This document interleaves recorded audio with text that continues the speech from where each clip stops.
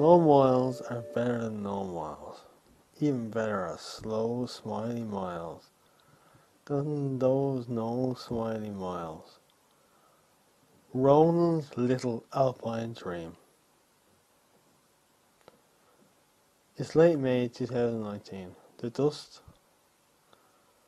from the local elections has settled, and I'm rolling down the once opaque road on my bike, exhilarant, with the wind roaring into my face. A car is coming up towards me, driving slowly, almost in a summer mood. If cars could display emotion, and I suppose they do. As I go past the car, a part of the dense green hedgerow strikes out at me.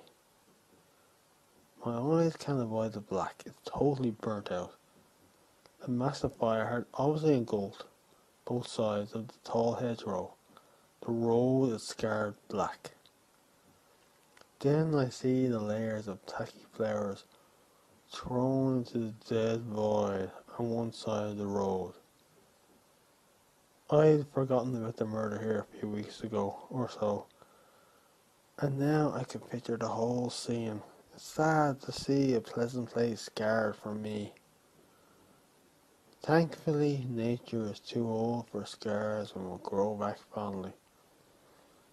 So if I live long enough, I will, one day, come down the hill and not think of that grim death. Make a few wonders about that young man's last few moments before the blaze at Walterstown. Him alone along the M1 into a lonely place. Hoping he can stay here forever. Safe in the crowd until the car goes off the main road and makes a turn up Rowans little at Walterstown. He has never been here before. He does not know where he is. The place is black and empty. Nobody is coming to save him. He's gone from a busy motorway to an empty black space in 1 minute. Roland's little Alpine dream, I call this spot. You can pretend you're in the Alps cycling up it under the cover of dense trees. How innocent a star you are to me. An obscure place. It came forward to the main headlines in the news all across the country.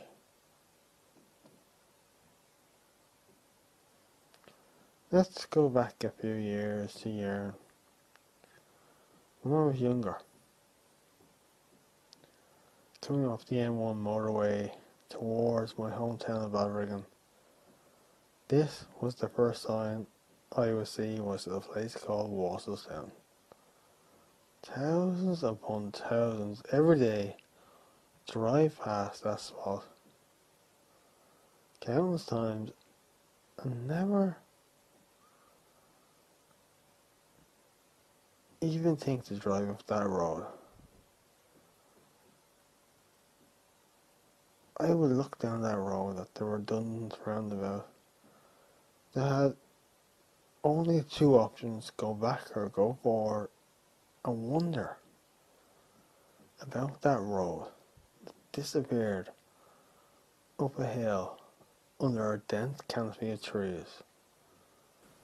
Thousands upon thousands have will soon done and do so drive past that spot countless times and never drive up that road. The same experience for me was felt again for me back on the old Dublin Belfast road, a few kilometres from Balbriggan. A signpost to a place called Bog on the Ring. I've been looking at that sign, once rusty old arrow, now modern and sleek white, since I was 5 years old. Back then the world was both huge and small to me. This was a strange place. Back then road signs had this peculiarity trait of the fractions of inches after the miles corner smallly into the white of the signs that made it look like someone had painted the black paint on. As a child, I was perplexed by the magic magnitude. Sure, bogs are outwards into the west of Ireland. Depth and reason mean little to a 5-year-old bog with a ring. 1 and 1/5 miles could just as well be 100 miles. It had to be in the Midlands of Ireland, in my little mind of miles away, or could be or not be less than an hour drive away. When I finally had the sovereignty to discover the place, I learned it was a 3-minute jog off the Dublin road when I took up running. It's queer to discover a bog in Dublin. Snow neglected and ignored and unknown. The last place in my youth that took my mind into the grand green bewilderment of the Irish countryside was a little road that came out of Balbriggan town centre and went up a massive hill over which somewhere out there in the green bewilderment was a place called Dole, which on the signpost it was 3 and 3/4 miles away. My parents for years had kept me on this narrow passage, running from Dublin and Drogheda. I never went further west than Swords. My childhood jaunts were all inside this boundary. Places like Malahide and Donabate Park, the beaches from Laytown to Morntown, Mass on a Saturday after shopping in Drogheda, looking at Plunkett's Head, or even worse, late Mass on a Sunday in Skerries, with the dread of school tomorrow hanging over me. Both my parents were Dublin city folk. Out of the 24 siblings, they were the only ones to live beyond the vicinity of the suburbs of the city centre, and so naturally gravitated in journeys back towards the vicinity of Dublin. I had almost weekly drives into places like Artane, Binglas, Canberra, Glasnevin, Ballymun, Drumcranborough, and so on and beyond. On I went to visit cousins, grandparents, uncles and aunts, each time northbound on the drive back home. After going past a sign directing to a place called Ballybottle, I would look out the window at the Green Wonder. Even in the pitch dark, I would look out into it and wonder. The mystic of the darkness just made it all more alluring. On the return home, I'd often be sure we'd made a wrong turn, hoping I was right in the imagination of the night, where left turns could become right, wishing we could disappear into the dark. Always, I could feel that countryside out there, in the beyond, calling me. It had imprinted upon my mind. The 1990s grew up. The small diminished into the big. The roads developed, and so on it went. The M1, a major road in the 90s, became diminuted to R131 or something. Driven down by a newly built motorway, M1 held sternly towards the strong bicep arm of the M50, flung firmly around the city of Dublin. Everything vast started becoming small.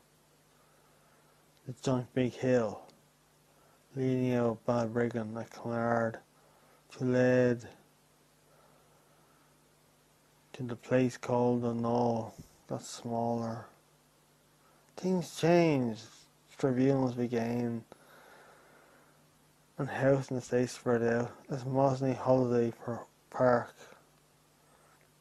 became an asylum centre, and the Celtic Tiger Pyramid Scheme started roaring. And suddenly in 2008 it all went bust.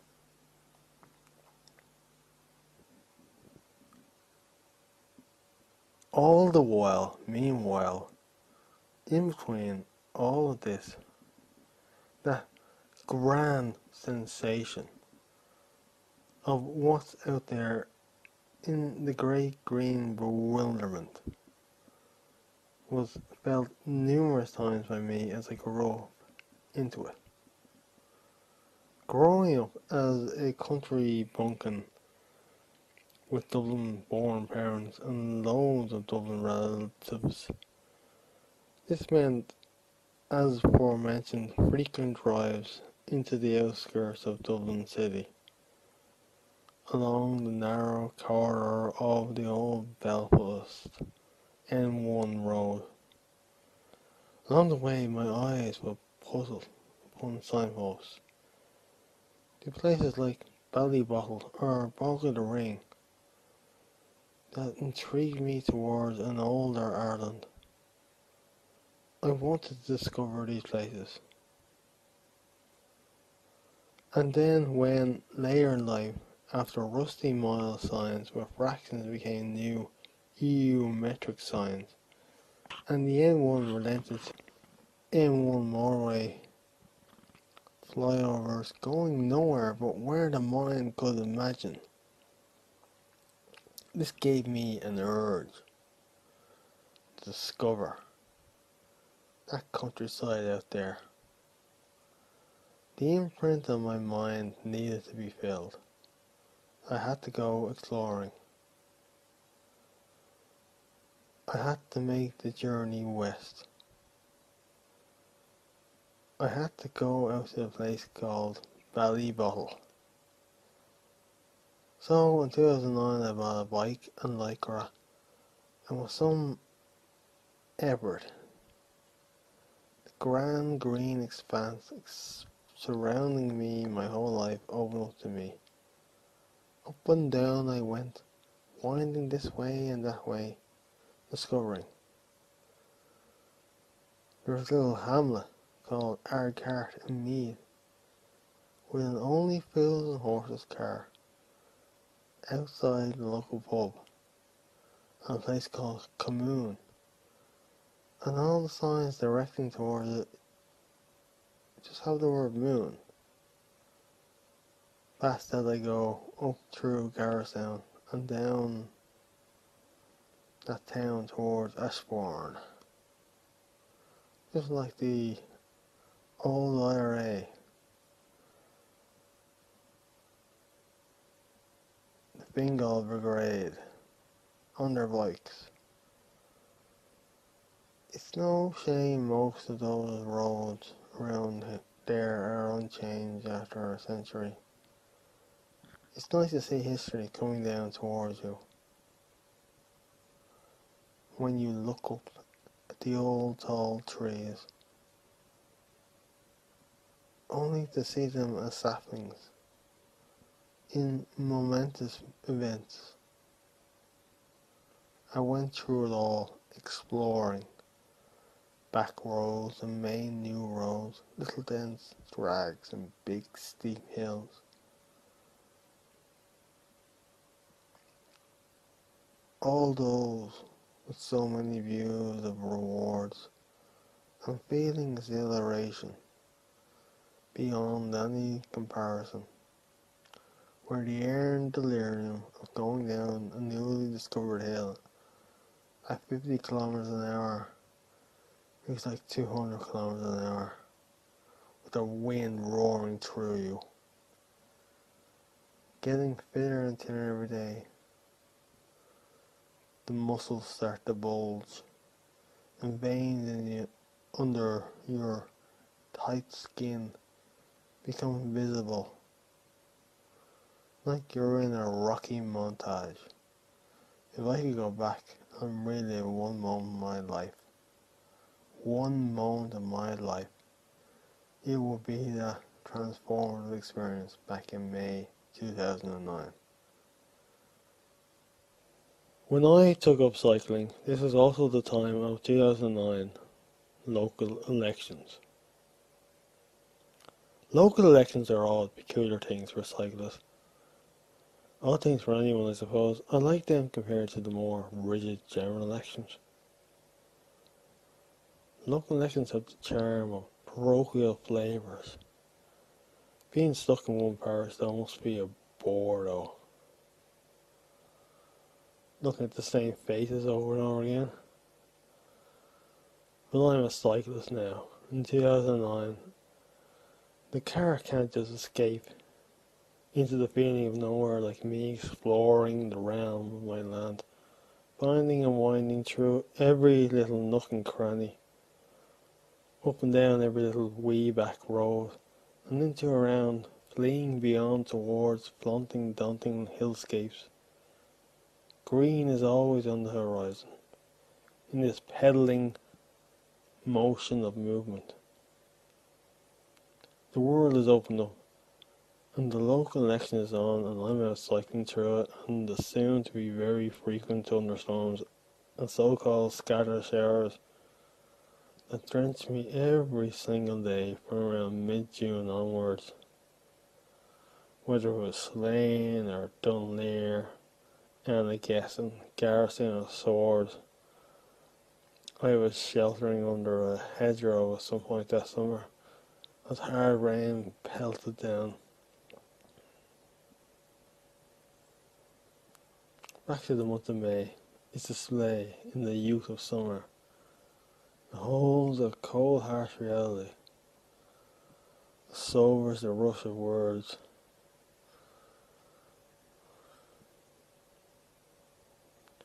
Being based in Balbriggan, right toward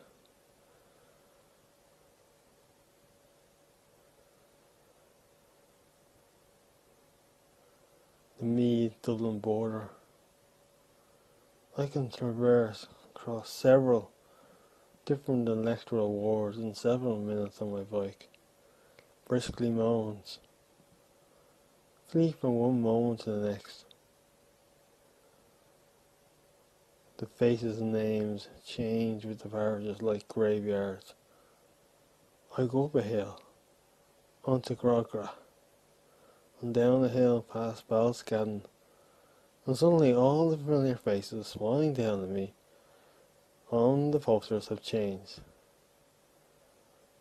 I'm in the village of Salone now, and one guy on the polls really stands out. He instantly strikes up my good responsive senses. I know him. This guy has a devil in him. He's one of the Hitlers of the world. Something is reflecting. That capture. Like looking at a mirror, if you like yourself. He's a charming, good-looking young guy called James Carey. It looks sincerely like he's a Fine Gael candidate. His imposter or poster has copied almost exactly the blue style of Fine Gael you formerly used back in 2009. Look closely though, and it does mention that he's running as an independent. There's something about this James Carey. A glint in his eye.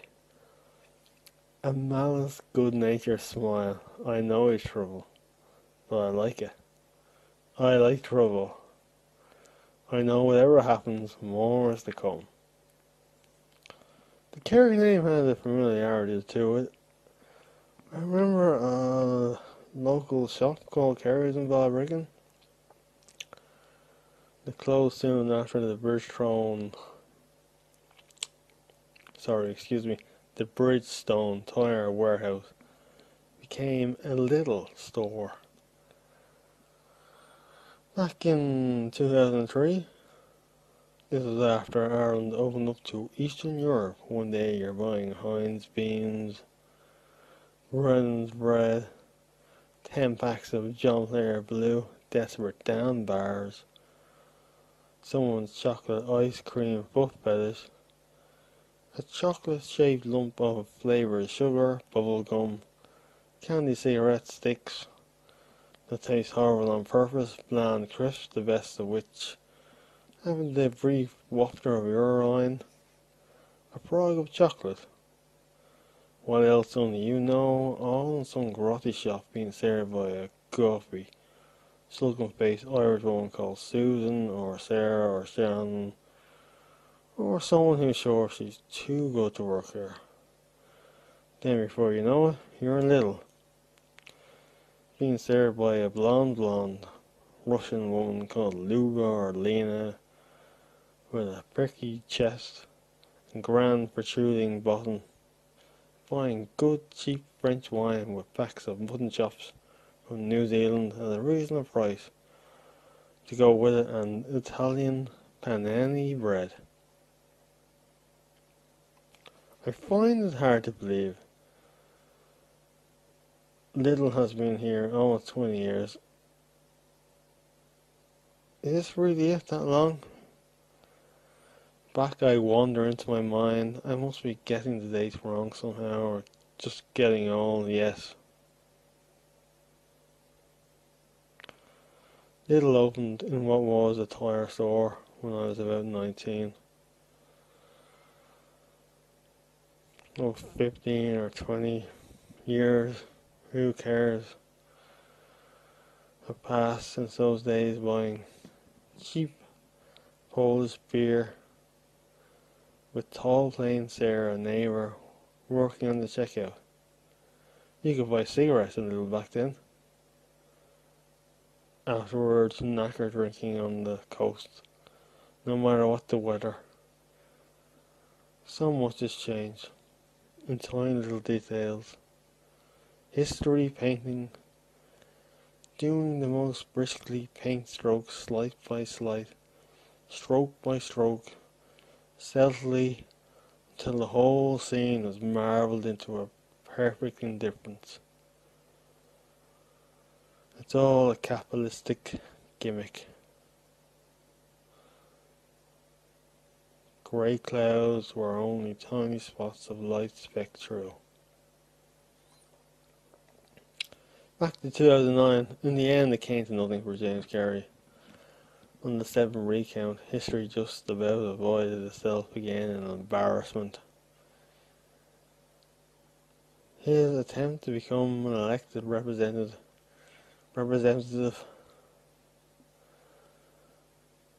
was thwarted by the establishment.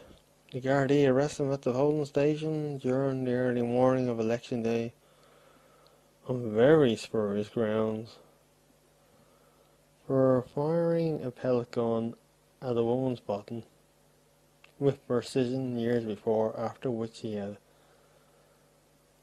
fled to Wales to avoid capture. It was farcical. James Carey had canvassed at our house not so long ago, later or earlier, it did not matter. The thing was set up. During the day of the election, the news of the event spread like a fire. As it would, they know, it showed a code throughout the village of someone casting doubts down into the pools of unthoughtfulness where most of the votes for that war came from. And that was the end of that. A few hundred votes was the unjust difference. He lost on like the 5th recount. Posters from 2009 local election came down,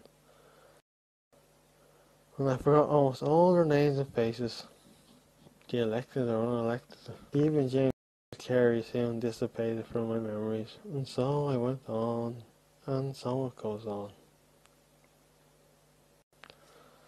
Let time roll on to 2008. There is so much I missed out on. The stress factor, the dog working bite, the crashes, the curses, and all the horrible rain laden with pain.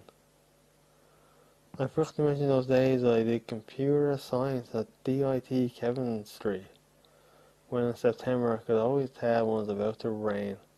The electric sense of pain, my stress factor would ping me, and I always got soaked, usually nearly and around Stephen's Green.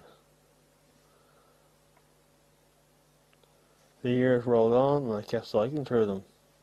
Lance Armstrong came out of retirement, nearly rewarded our yearly passes on a mission against cancer, only to get berated by Paul Kimmage as the so-called cancer of cycling, and Lance disamused planned to slice and dice through the whole cycling season, doing every race in the calendar, sloping the scopes of Giro d'Italia, enduring the grass into the Tour de France, soaking up the wet of Ireland and unaware riding towards me in some strange irony coming later into this is the Kimmage fella, shooting me filthy for smoking a cigarette up a street in a village town after my one and only race in Stmullen, after I dropped the whole bunch going up the hills of Stmullen, so warps of time become mangled strangely.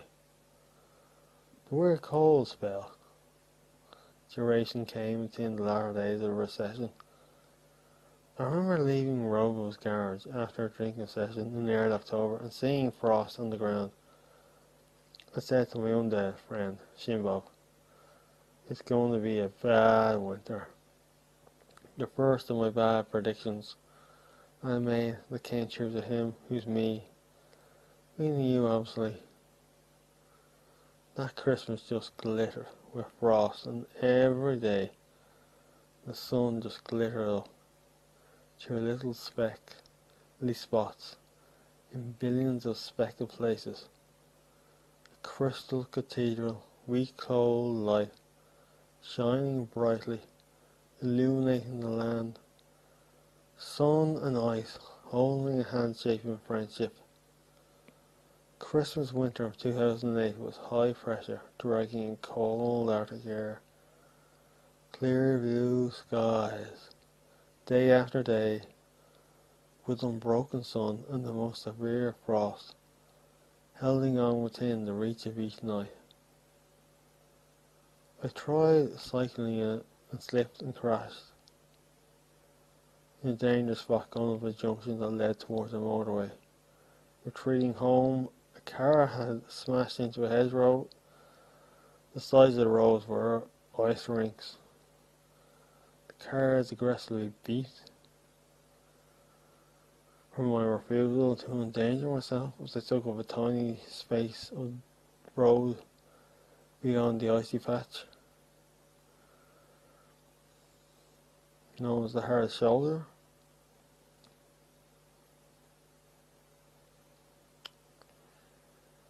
January 2009, hardened to life. And in this brief few days, the weather withered down into cold rain, awaiting a renewal. The summer of 2009 was very wet. It rained every single day, from Gorey to Ballingarry, from Newry to Westport. Fingal to Ennis, Louth to Offaly, it was all the same, a scatter of showers coming in torrential intervals. They were generally short showers though, and I would often sit them out in the hedgerows eating chocolate bars, still in discovery mode, cycling to and from Navan, Cologne, Slane, and the Gesson, Dunleer. I could always find shelter, expanding my world each day of 2009 that summer.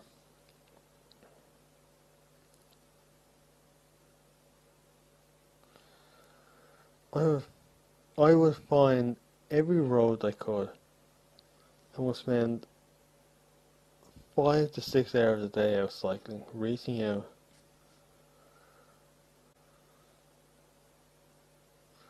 Lance Armstrong came to Ireland in late August for the last tour of Ireland.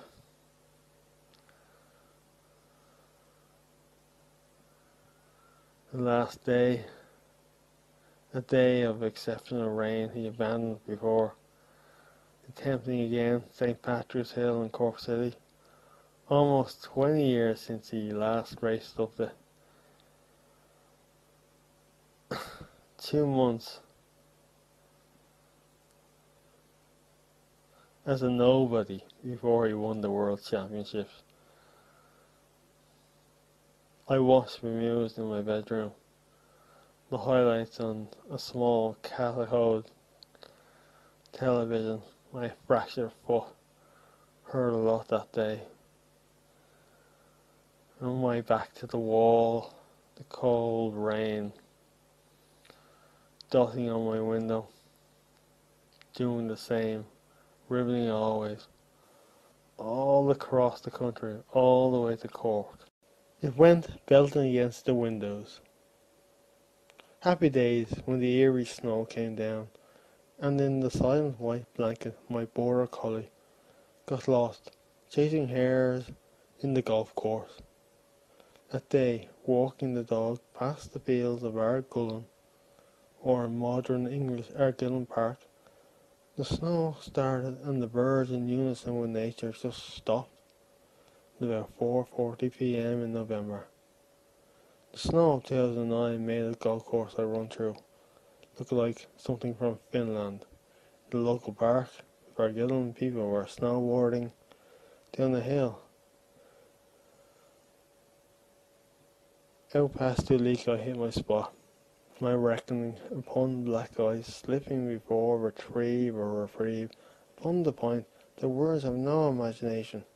Hastily insights their delights amuse the mind as you witness the fall into time, and then smash the ground, cracking my hip, going into a fragment of time with long repercussions of pain. It's a weird sensation to be grabbed down onto the road as you watch the wheel before you slip out of control. I go home, into an ordeal of easterly winds, red-faced, into the harsh, fresh breeze licking my wounds again. I stay at the saddle the whole way home, my fractured hip in agony. Won't let me be seated. My strange love relationship with cycling was developing. A few weeks before, in mid-late December, aggressive drivers at Honghorn beeped at me on the drop of the road, where a fire truck was taking a car out of a ditch. For me, having taken the audacious decision to avoid the black ice glaciating from the hard shoulder, and this was just after I had slipped going up an incline over a passover and smashed my shoulder. I was learning the ruthlessness of the big car society and how to survive it. The singularity of cycling, the smallness against the bigness, and the little passive gibbet. And so it passes. And on it goes, happening in little snippets. The cold spell wintered fast. Tents are erected under the central bank as part of the 99% movement as the global recession goes on. Dates are rolled up. I'm back at DIT doing a springboard course. And computer game programming. In the late evenings, it's November, we're having a smoke in the courtyard of Kevin Street DIT. And a redhead guy named Paul, who doesn't smoke, remarked about how it was snowing this time of year last year. Later, Paul comes in, drinking coffee, smelling of whiskey. It's a screaming at the lecture for the slide he showed, titled with a joke about necrophilia. What the fuck is that? What the fuck is that? What the fuck is that? And he never comes back after that. And whenever someone mentions him afterward, someone shouts out, "Come on, Paul, we know you're out there in the hall, listen to us." And onwards it goes, and on as it goes. I go back to start another course, again, out near Sandymount, this time studying electronics. To avoid a job placement scheme the unemployed are being coerced into after the recession. It's 2011 or 2012, the years are mingling. Back to education allowance seems much more alluring than job seekers allowance. The massive unemployed are being put into bright orange jackets, clearing out plants and doing pretty much nothing. A friend of mine says they're trying to embarrass people into getting a job. I'm not so cynical. Until I mentioned it to Robo, he burst out laughing brightly. The whole It's not how who those people are. Jesus. They really make them stick out in the orange jackets. Spot on observations I miss. Then it continues on this flow. Lance Armstrong gives up lying and makes his confession. The 2013, I continue on in life's frames and I progress from that. Another course near Sandymount, back to DIT again. My third time there, or second time, I don't know. The calamity of it is instant. Day one, and I'm sitting in the middle of an electronics room with the computers around me. I'm middle-aged now, almost 30 years old now. I take a swig from my bottle of water, and the teacher, so-called lecturer, turns and scowls at me. No drinking in the classroom. I've been in secondary school 10 years ago, and here I am right back in it, being treated like a child. I knew then in an almost instant I was done with formal education. The confirmation came when the math teacher lecture turned into a rote learning class, with the teacher walking around the room, the classroom, looking at our work. Look at primary school. The math was beyond beneath me and I was clueless, and when the teacher came to me, I just said I was working on Goldbach's conjecture. The place of numbers moving things numb me. Numbers can go up and down and around, I don't care anymore.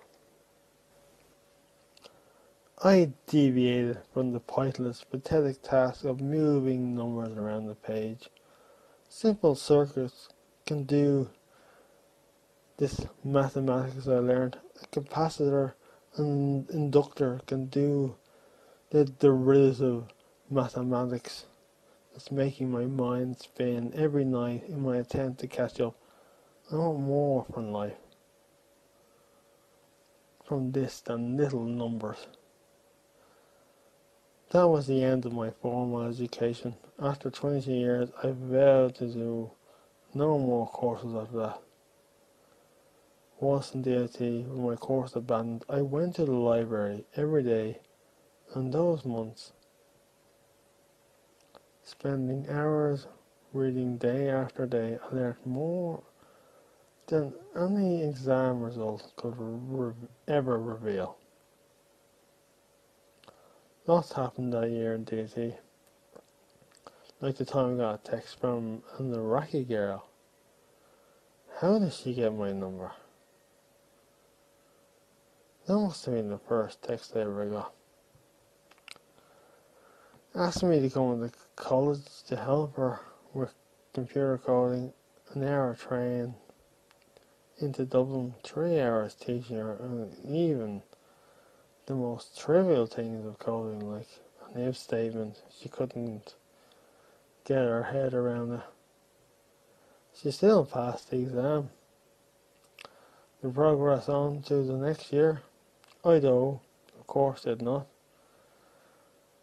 I was back on the Dole queue again. It's now early May 2014 and the college year is over.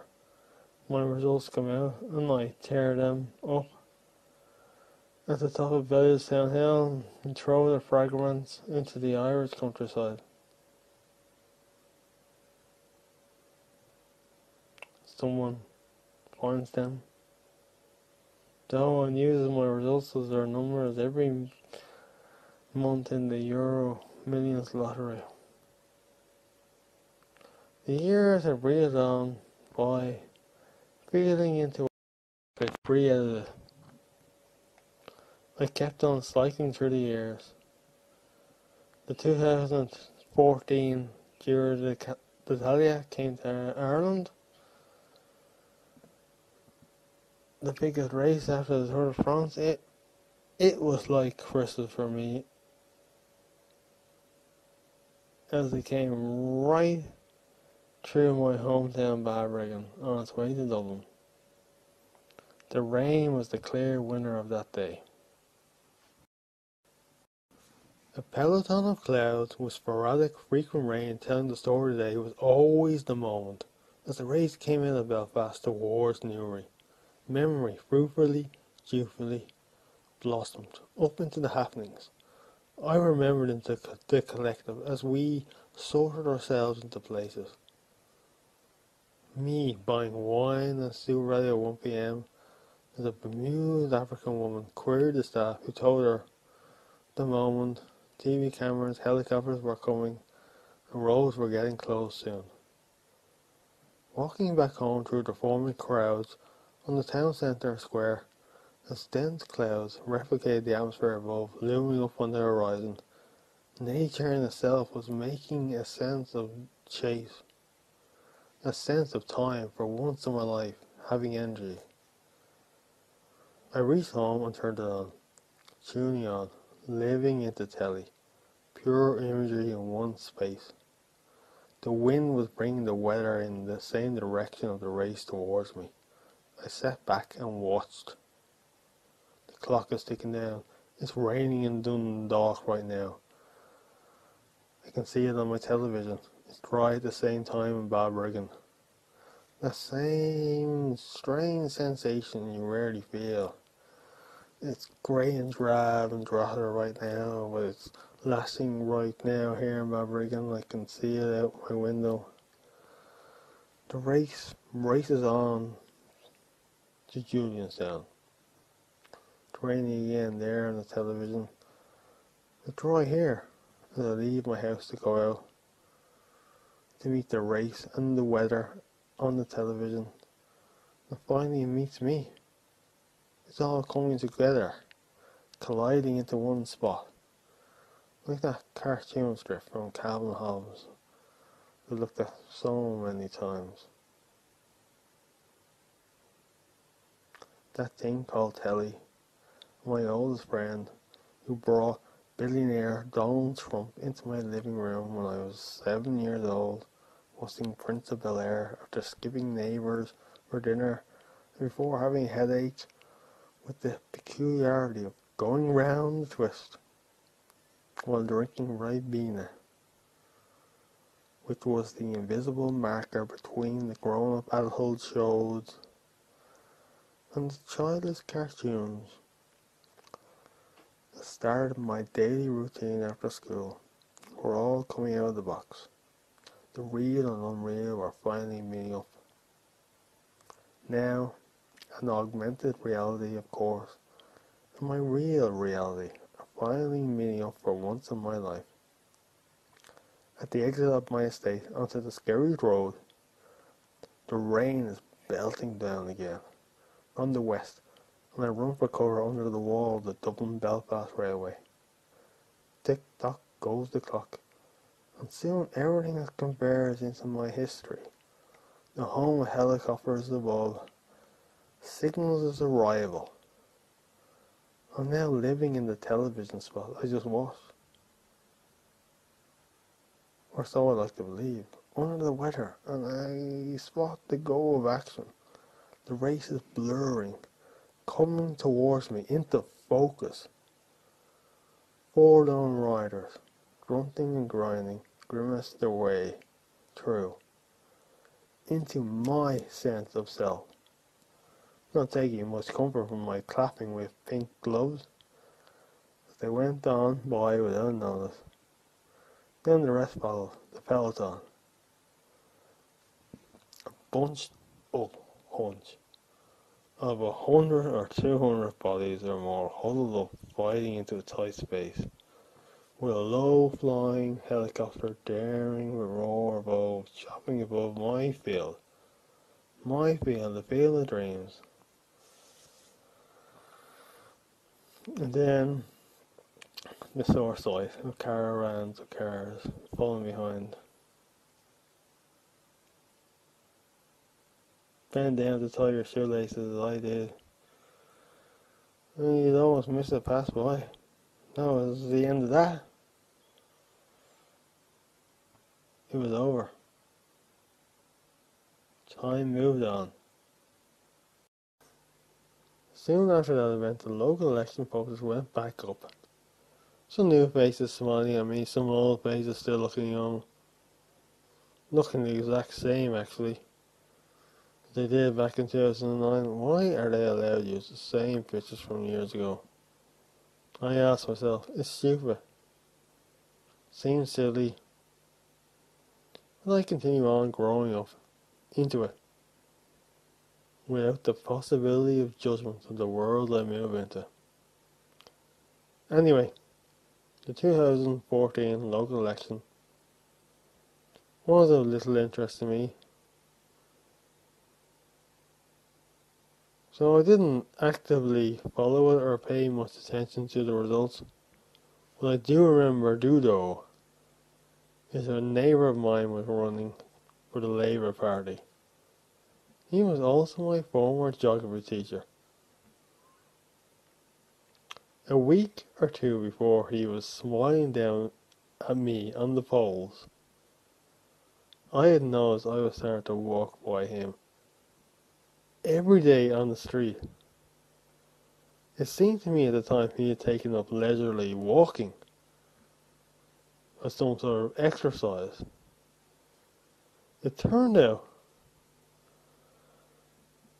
his main election strategy was to walk up and down the main streets of the town all day, saying hello to people.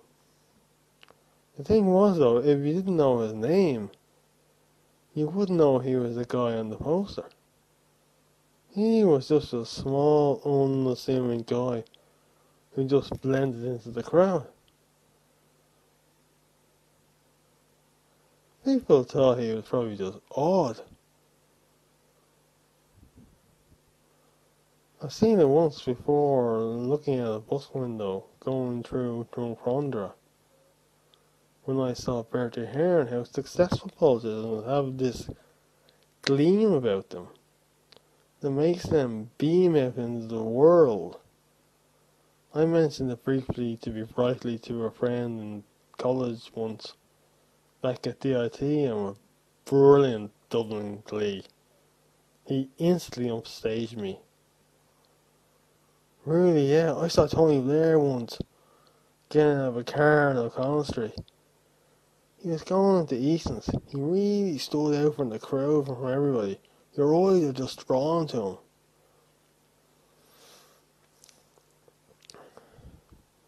In the end, he came to nothing from my neighbour, former geography teacher. His diminutive stature, doing lacklustre campaigning, combined with his tainted Labour Party credentials, ensured he was not elected to Fingal County Council.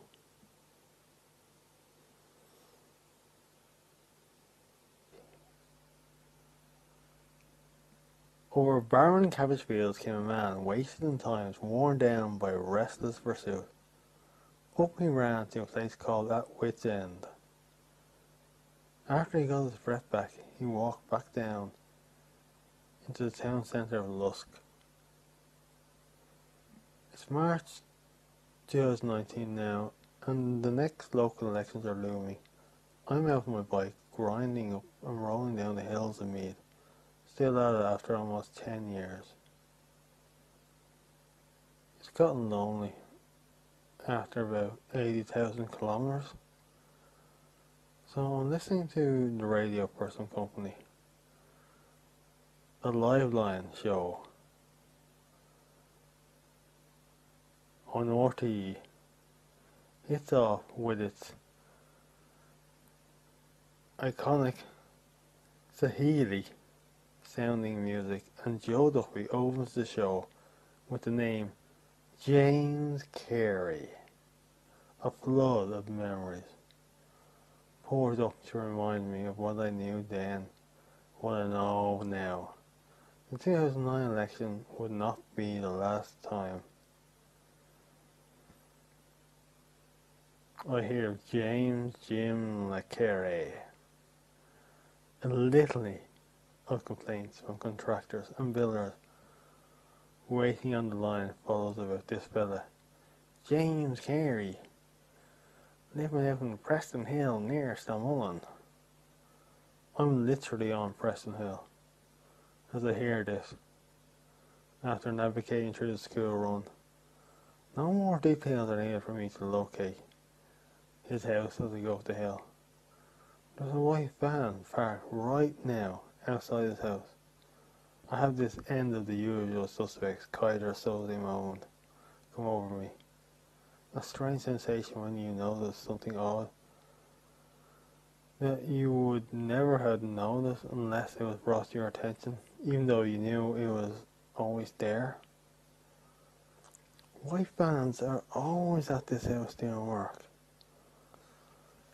The probable disgruntled white van man currently waiting outside this house makes me wonder. Maybe they're listening to it on the radio too, and so I go past the van, I point to my earphones, and so I stick up my tongue for some strange reason. A minute later, the van drives past me and then stops a few hundred meters ahead of me. Now it strikes me why I intrinsically liked the look of James Carey all those years ago. He looks similar to me. Has my glint like in his eyes. Same face, personality type. And with the helmet I wear, after the coke can incident obscuring me, I'm following instinct and thinking the worst. Death from mistaken identity.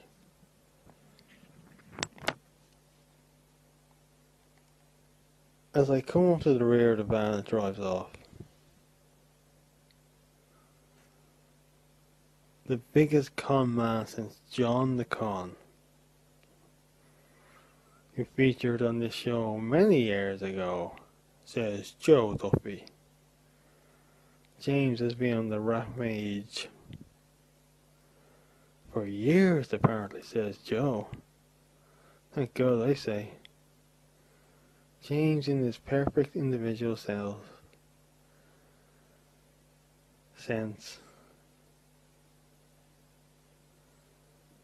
has stiffed many pockets and purses of Gumby in Ireland.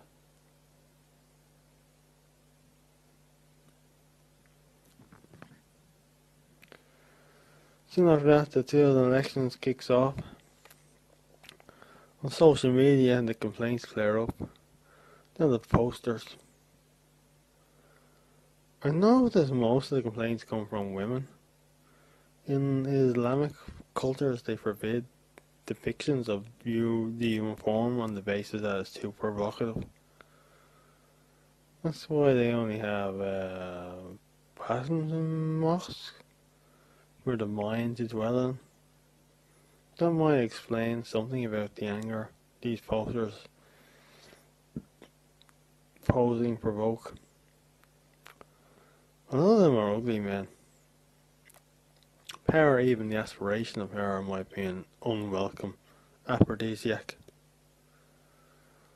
One person who wasn't running in the local elections was James Carey.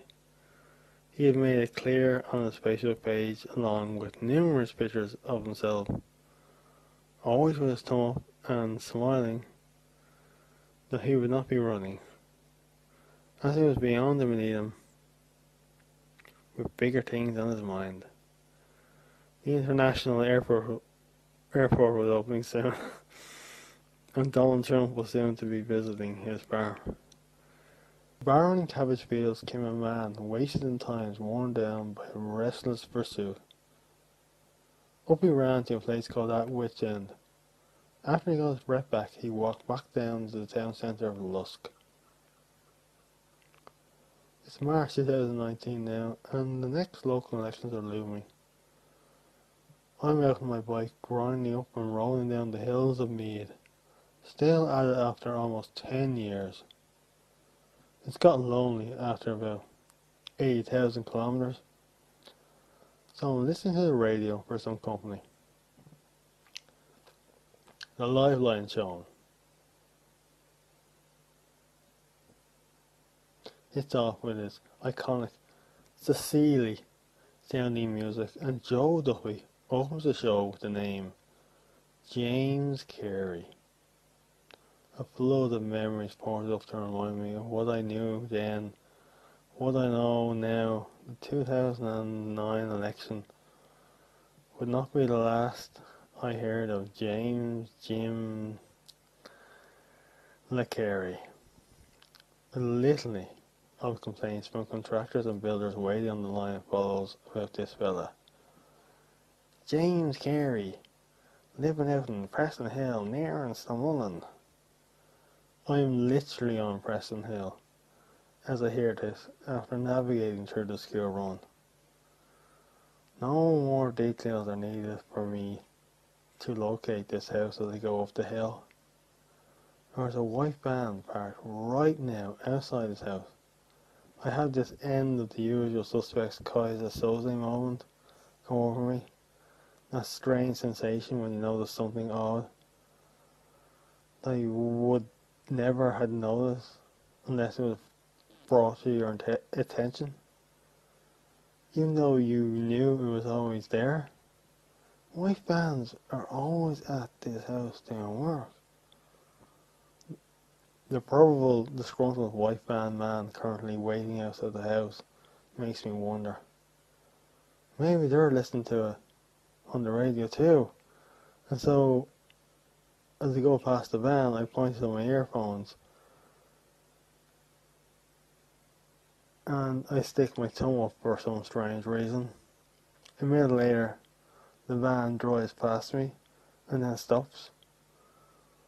A few mere 100 or so meters ahead of me. Now it strikes me why I instinctively liked the look of James Carey all those years ago. He's me. He looks similar to me. Has my glint like in his eyes. Same personality. And with the helmet I wear after the cocaine incident obscuring me, I'm following instinct and thinking the worst. Death from mistaken identity. As I come up to the rear of the van, right as rear, it drives off. The biggest con man since John the Con you featured on this show many years ago, says Joe Duffy. James has been on the rampage for years apparently, says Joe. Thank God, I say. James in his perfect individual sense.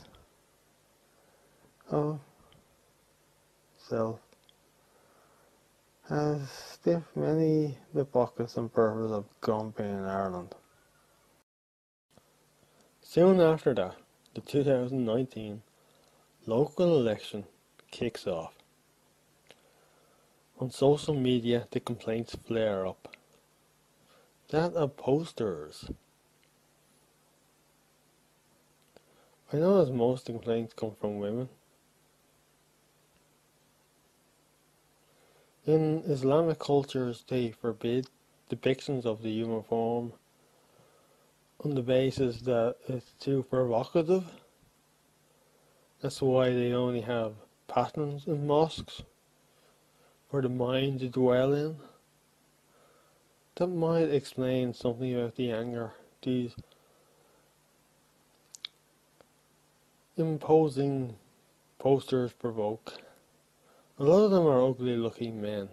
Power, even the aspiration of power, might be an unwelcome aphrodisiac.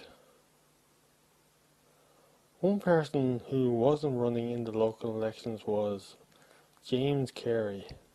He had made it clear on his Facebook page with numerous pictures of himself, always with his thumb up and smiling, that he would not be running, as it was beyond and beneath him, with bigger things on his mind. The international airport was opening soon, and Donald Trump was soon to be visiting his farm. Weeks of cycling through names again, posters smiling down at me everywhere I go. No matter how remote, my boundary in this world of Ireland is about 7 different wards. Each ward I go through has about 10 or more people running. That's a lot of names and faces to remember in lots of little pockets of short spaces. A typical bike ride of Balbriggan. I go down through Boscadan, over the river Delvin, border into Meath, past the village of Gormastown, then continuing up north past the army barracks, a few clicks away from Mosney. In that short space, I go through 4 different wards in under 2 miles. That's a lot of smiles in a few mere miles. I like the posters though. They give me company. Out in the lonely countryside, it is comforting to have so many friends. The human face does not bother me. Local elections mark the passage of time. Unlike general elections, they are cyclical. They come around the clock. Maybe this regularity is the reason why on voting day I find myself drawn to walking around my local graveyard. All the different names on gravestones. Names I didn't know were Irish, like Crane and Waugh. It reminds me of the local election posters. They're like a graveyard, but with faces to go with the names. And like graveyards, the names change with the parish. Out on the side of the road, one of the election posters is bemusingly looking inwards towards the dead. After walking for a half hour through the flats, around the buried dead, I'm forced to realise I have to leave here to live. I buy my messages. Which brings me to the beginning. Help your dad ringing the messages, shouts my ma. Now we're back in the 1994 local elections. They drove around with megaphones. And So I made my way to the polling station. I clicked the boxes. I leave the building again. I hear the sound of time. A strange crescendo follows. We hear the celebrations of the victors. Feel all the highs and lows pass over the next few days. It's like erratic weather. The losers must remain mute. The longest interview of their life is over, and the effort has left most of them with nothing. The noise rumbles away. And with that, the election is over. To do and not to do. The imposing posters come down in an instant.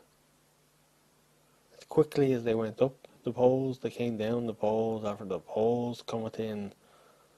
As the months roll on, you find a few here and there in ditches smiling at you in a distant looking pose, often the losers in the folly, the grin, the sad same.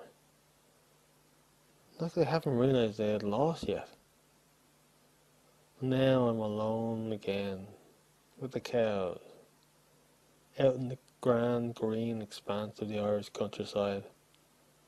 I salute the cows and shout, "Sic Heil!" for no reason whatsoever, other than it seems acceptable, in cohesion with bizarrety. I like the way they look at me when they do it. The cows are very reactive to it. Not sheep, not so much. Only the bell can hear them. All my smiling friends have gone home. I'll live to see them again in 5 years' time, with some new faces and names to go with them. Some of the names will be gone, passed on to other things in life. I ring my bell on my bike at the sheep. They run flocking together into the furrow as I go. Up I go. The less I sense,